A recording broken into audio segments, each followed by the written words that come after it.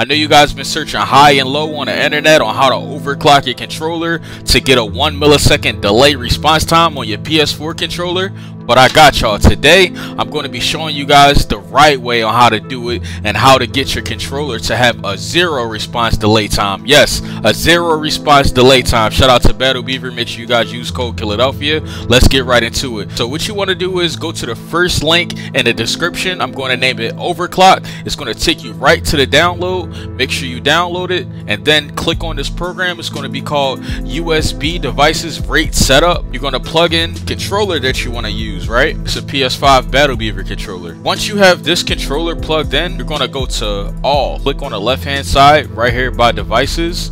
Click on all, and then the device that you just plugged in, it should pop up right here in blue. And from there, what you want to do is go to where it says 1000 here on the bottom left, and make sure you guys check filter on device. This is important. I'm not going to click anything right now because I've already done it, but make sure you guys have filter on device highlighted, and then you want to install service, restart it, unplug your controller, plug it back in, and then you should be all good to go. I'm gonna put a second link in the description below. It's going to be called DS4 Windows. So once you guys get to DS4 Windows, the only thing you have to do is open a program, plug in your controller, press start, then go up here to edit, and then go to controller readings, and boom, you have it right there. Input delay 0 ms. Yes, that means you have a 0 response delay time. I'm not gonna lie, once I figured out how to do this, I'm sitting back like, you know what, I should put a video out because I want to show people the wave. I want to catch people up on the meta. I want to show people how to do things the right way. That's why I wanted to put this video out, just so I can give you guys the proper knowledge on how to do this. If you found this video helpful, I would really appreciate if you guys could leave a thumbs up on this video.